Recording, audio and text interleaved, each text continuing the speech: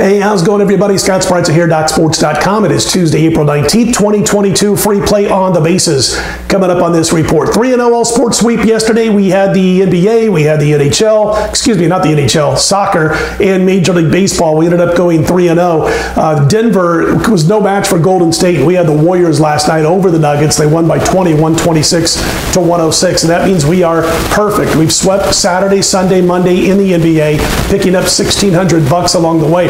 Here's the thing, on Tuesday, I have my 8-star conference game of the year in the NBA. Tuesday night's card, there are 3 games. One of those 6 sides happens to be my 8-star.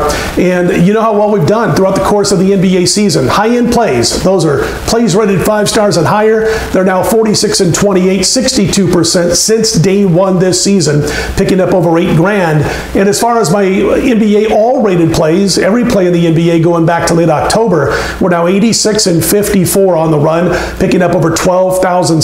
8-star goes on Tuesday. We look to make it 4-0 in the NBA the last 4 days. You can check it out on my homepage. And also wanted to mention another soccer winner yesterday. Real easy 5-star win with Nottingham Forest. They won 4-0, and we won in Major League Baseball. We've swept the last 2 days in baseball. So I've got Mexican Premier League soccer on Tuesday night. I've got Major League Baseball, and of course the 8-star play in the NBA. Let's look to stay hot in all sports, but especially in pro baskets. Let's get to the free play for today. The Angels at the Astros, and the Angels sending Sandoval to the mound. He was decent in 4 innings against the Marlins just a few days ago, but he's had real big problems with Houston, as have a lot of pitchers. In fact, in his last 5 appearances / 4 starts, he's just been pummeled. How about a 9.75 ERA, .185 whip, and he's allowed 3.44 home runs per 9 innings pitched. Meanwhile, you got on the flip side for Framber Valdez. He just took apart this Angel lineup early in the season, first couple of games of the season. I know he had a rough postseason last year, and he will walk guys from time to time. We saw it against the Marlins in his second start this year. He walked a lot of guys sometimes at home last year, but he's clutch. He doesn't let those turn into a bunch of runs, at least not in the regular season.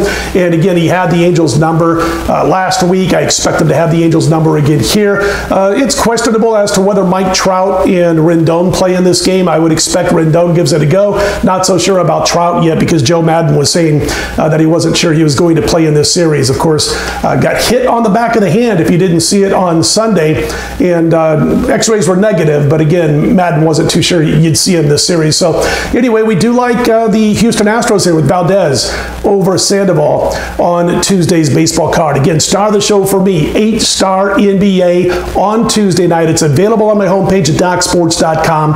Let's stay red hot of the NBA. If you like the videos, click on the thumbs up. Be sure to subscribe. I'm Scott Spreitzer. Let's put them in the win column, everybody.